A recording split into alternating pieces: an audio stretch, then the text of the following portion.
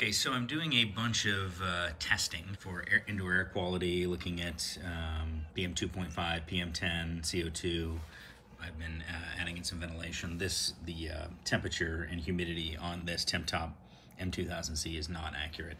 But you can see my humidity in here is high, and we've got a high wall, which is on a multi-zone MXZ, and it's always kind of struggled. I'm gonna make some additional alterations, but I wanted to try this Cielo Breez, which is this guy here. It actually sends infrared signals out the corners and can adjust the settings. So right now I'm in dry mode. Now what I was hoping that this would do, because it has a humidity sensor in it, that I could actually adjust and set the humidity in dry mode on the Mitsubishi, because the thing I don't like about these is that they dehumidify pretty well in dry mode, but you can't control humidity or temperature. So I thought maybe I could do that with this, and unfortunately it doesn't allow that. I've put in that request from the manufacturer, and they said they're gonna look at it.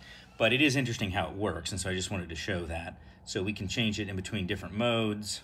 So let's go ahead and put it in cool mode here so you can see that. So I can change the temperature set points pretty easily by just putting it in cool, and then when it goes back, now it's in cool mode, now I can set the temperature using this, and this is, you know, maybe a little easier than using the remote control. The only downside to it is it has to be plugged in. It can either be plugged in via 24 volts using these connections right here, or via the kind of typical, I guess it's 6 volt, 5 volt, I think it's 6 volt. Plug-in that I have on the jack. This is just kind of a typical Android style USB micro type of connector connected into the wall. So that isn't always going to be convenient, but there may be cases if you've got an end table underneath the ductless system or nearby where you can use this, and people may find this to be better control than, say, a typical remote control. So this is how the app looks. You can see you can set up multiple devices, which is, you know, I can see how this would be nice if you had multiples in a house. You can make some adjustments. I do like how you can adjust the humidity and temperature on the device. I think that's a nice feature. And then you can open it up and actually adjust the different modes, which is quite a bit easier. You can hear it just went into dry mode, and I can change swing position and fan speed right here, which I think is also nice. So I think it's an interesting device. Probably doesn't replace the wall-mounted controls that the manufacturers recommend, but it does work with a wide range of different ductless equipment, which is a nice feature. And that is the Cielo Breez Plus. Didn't do what I hoped it would do, but I can see how it might be useful for some other applications. Okay, stop the presses. Stop the presses.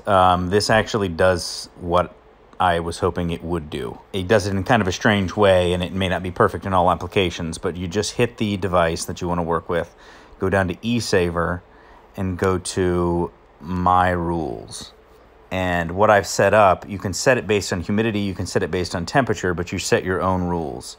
So if room temperature falls below 69 degrees, turn the power off. If room temperature goes above 72 degrees, power on in dry mode with low airflow. And I can adjust the airflow. I could put it on auto if I wanted, which might be a little better in this case. But it's very interesting. Now, the only thing I don't know is it still has this 75 locked in there. And so I'm not sure if that is going to work perfectly. But if I didn't want to do it this way, if I didn't want to run it based on temperature, I could at least just run it based on a humidity sensing. And so that would be another way of doing that. So anyhow, it gives you the ability to signal the equipment, which is exactly what I was hoping it would do. Thanks for watching.